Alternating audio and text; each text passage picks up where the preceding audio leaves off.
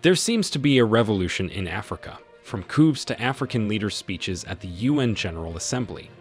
Ghana's president said the UN is an unfair organization. The DR Congo's president called for the swift withdrawal of UN peacekeepers from eastern DRC. South Africa's president blasted the West to stop funding wars and fight poverty instead. Zimbabwe's president says the West is funding wars and coups. Malawi and Zambian presidents have mentioned that the World Bank is robbing Africa through high-interest loans, and the Central African Republic and Nigeria's presidents have accused the West of plundering in Africa, thereby causing migrant crisis. Rwanda's president has blasted the West, saying that he will run for office next year and doesn't care what they think.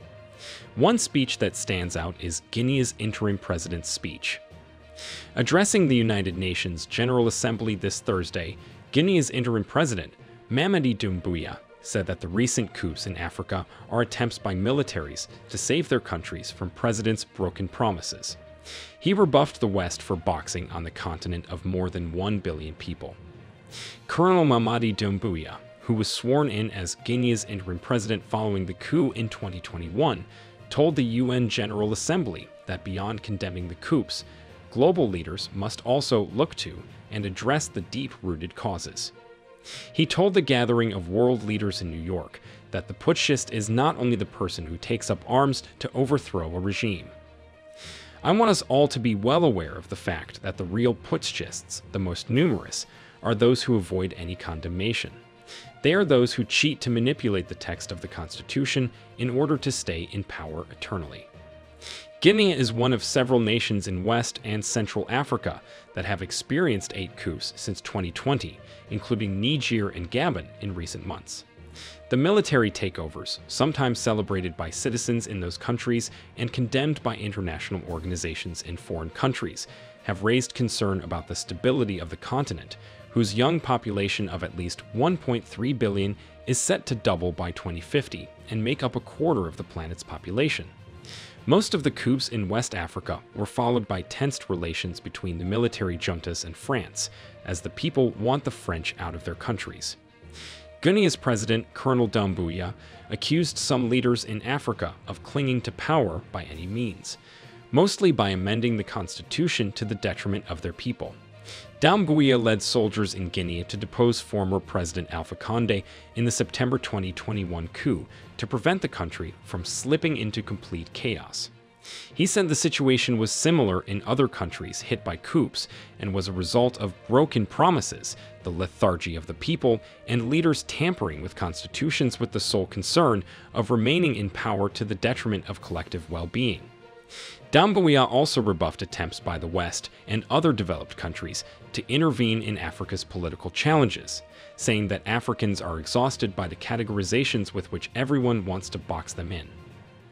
We Africans are insulted by the boxes, the categories, which sometimes place us under the influence of the Americans and sometimes under that of the British, the French, the Chinese, and the Turks, the Guinean leader said. Today, the African people are more awake than ever and more than ever determined to take their destiny into their own hands. This is true, as we've seen coups in Mali, Burkina Faso, and Niger that led to the removal of Western allies from power. Although the leader of Guinea defended military takeovers worldwide, there are still questions about how well they work to address the problems that allegedly prompted them to intervene. The Islamic State group nearly doubled the area it controls in Mali, where soldiers have been in charge since 2020, according to UN experts. Additionally, Burkina Faso, which experienced 2 coups in 2020, saw a slowdown in economic growth to 2.5% in 2022 from a strong 6.9% the year prior. Nigeria's president, Bola Ahmed Tinubu, who doubles as the chairman of ECOWAS, and Senegal's president, Macky Sall, said that they're hopeful that diplomatic talks are still possible with the Niger junta. This is what they said at the UN General Assembly after ECOWAS gave the Niger junta a deadline to reinstate ousted President Bazoum. Just like Tinubu said, the many coups in parts of Africa do not demonstrate favor towards coups. It is a demand for solutions to perennial problems. What do you think of Doumbouya's speech at the UN General Assembly? Let us know your thoughts in the comments below.